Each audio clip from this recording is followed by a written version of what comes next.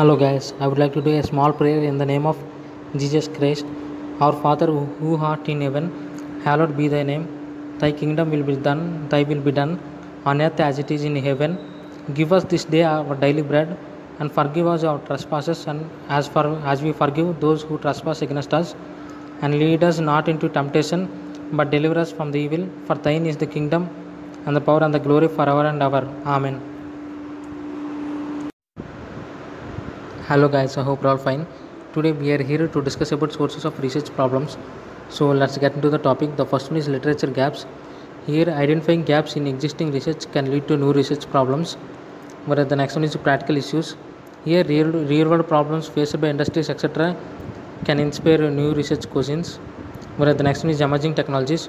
Here new technologies often bring about novel changes that require research in order to understand and address. Whereas the next one is methodological limitations. Here identify limitations in current research methods can inspire new research questions. Whereas the next one is cross-disciplinary insights. Here combining knowledge from different disciplinaries can lead to innovative research problems. This is all about the sources of research problems. I hope you understand guys. Thank you.